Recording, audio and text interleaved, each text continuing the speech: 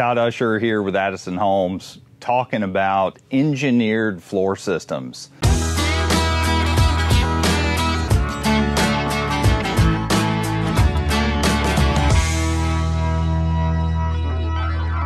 We're here in the crawl space of our Zero Energy Ready model home in Seneca, South Carolina. Same crawl space that we covered the encapsulated or closed crawl space foundation method.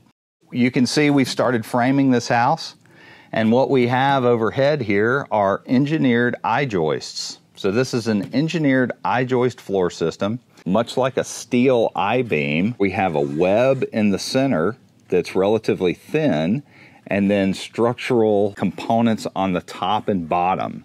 These happen to be laminated veneer lumber on the top and bottom with a structural oriented strand board in the center.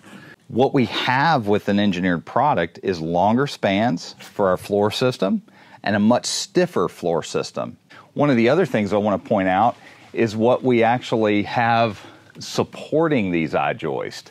This is called an LVL, or laminated veneer lumber, an engineered beam.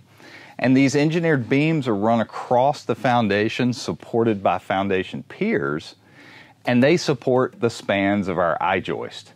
So the I-joist run, in this case, left to right on the house. They're supported by drop beams that are made from engineered lumber, and those rest on the foundation piers, which sit on concrete footings that include steel rebar.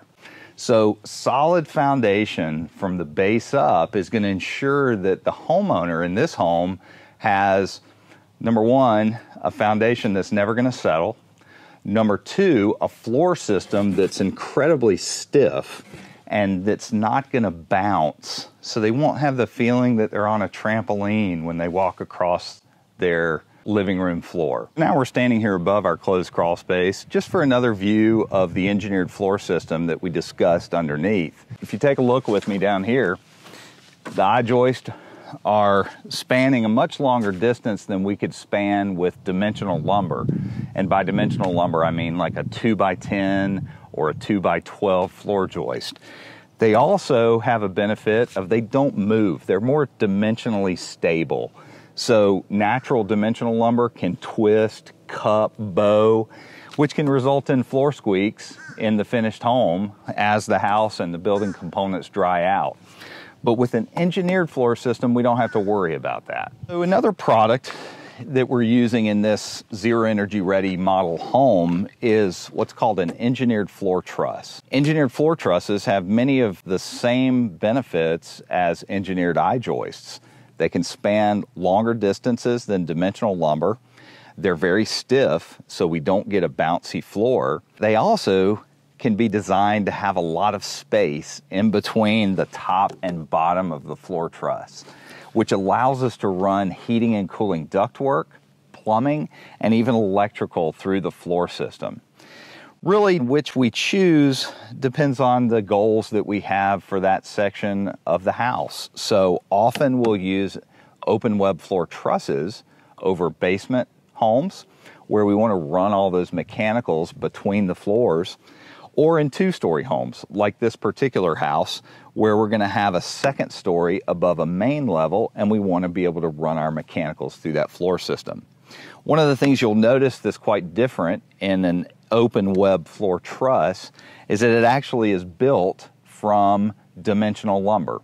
In this case, it's built from 2x4 lumber, so the diagonal webs, the top cord and the bottom cord are all dimensional lumber, but they're built in an engineered truss that allows them to outperform their dimensional lumber cousins in the application for a floor system. One of the other things I should mention about engineered floor truss solutions is that generally they are more sustainable, more environmentally friendly.